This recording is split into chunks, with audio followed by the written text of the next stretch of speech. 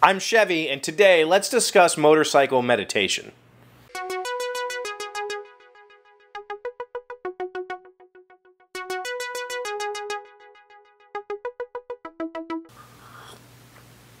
Hello friends, welcome to the shed. Friday is here, long weekend for most, but of course I will be back on your screens on Monday because I'm not taking a day off for the holidays. Today, motorcycle meditation is maybe it's a term that exists, or maybe it's a term I just came up with, I don't know.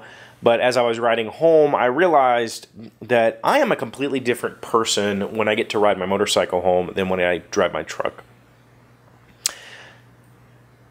Where I work, I'm about 25 minutes from my house, give or take, depending on traffic. If I take the long way home, which I usually do when I ride, it's about 35 minutes.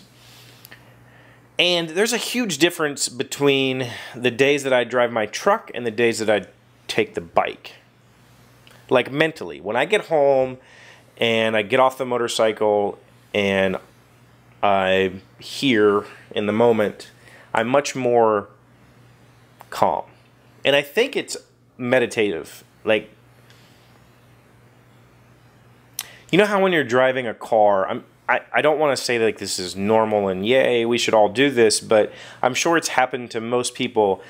You're driving the car on a normally taken route and you get to your destination and you don't remember driving there. First of all, I hate it when that happens because that's like, what just happened? Could I have hurt somebody that I didn't notice? You know, that sort of thing. But it's one of those, it's like any repetitive task. Your brain just has the ability to just do it without your needed attention.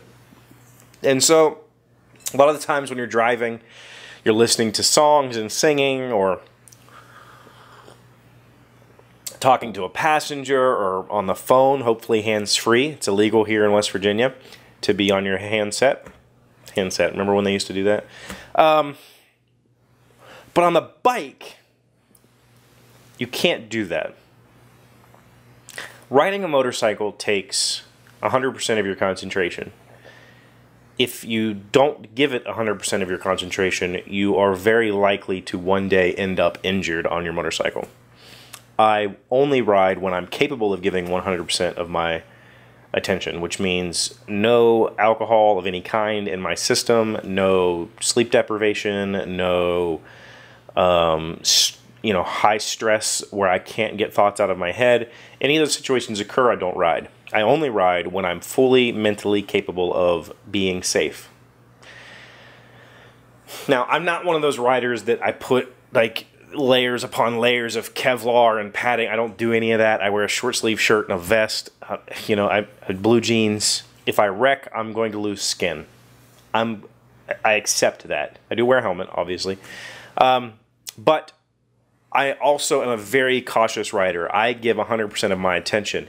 And that 30 minutes of the day where I am so focused on a task that the rest of the world doesn't exist except for the bubble around my motorcycle, that's like apparently extremely meditative for me, which is probably the opposite of what meditation is supposed to be. Isn't meditation supposed to be calming and nothingness, I think, or reflection? Whereas on the motorcycle, it is, I have to put myself aside and just focus on that bike for a half an hour. And man, when I get off, it's just like, yeah. I remember every lean and every turn and every rock that I had to avoid. But when I'm in the truck and I take a 30-minute ride, I hate it.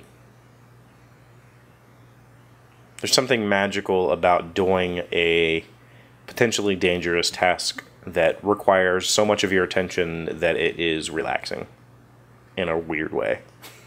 I used to do whitewater kayaking, very similar situation. Whitewater kayaking was before I was on the current medication that I'm on, and it was the only time my brain shut up. Like I didn't listen to 1,000 thoughts going at a time. When I was in a kayak and I was going down whitewater or jumping a waterfall, my brain was just silent. It was just completely focused in the moment. And that's how I feel on the motorcycle. And that half hour a day of that is like so refreshing. It's better than a nap. Yeah.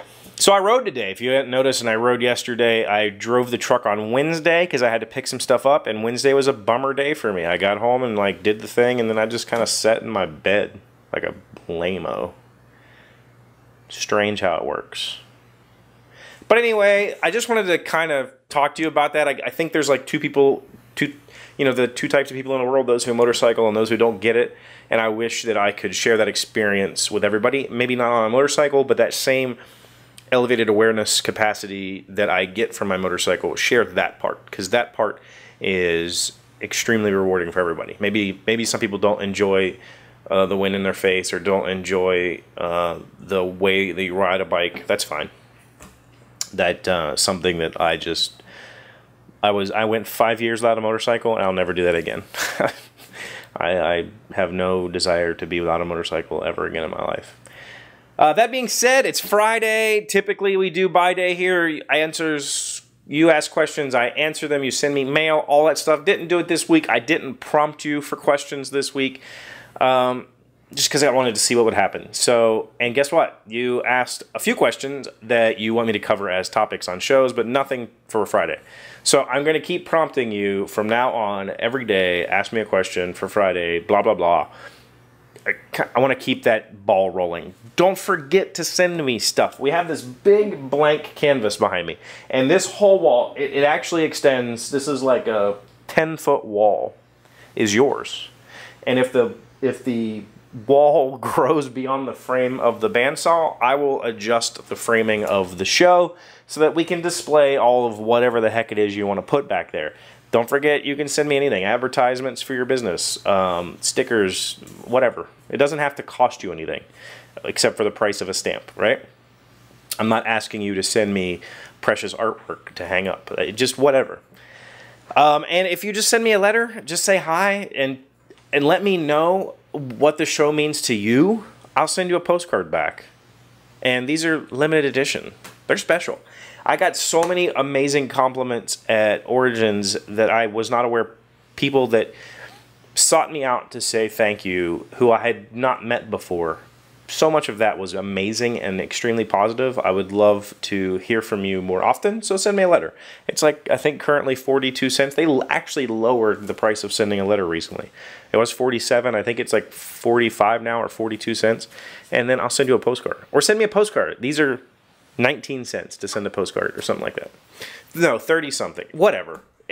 Just send me a letter. The details are below in the contact information, or in the description. You can also reach me at thedailyshed.com/contact. My address is there.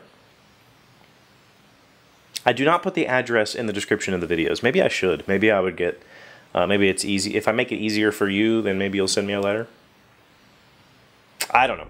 But, so expect me to harass you next month or next week about asking questions for this week. Oh, guess what? This is episode 75.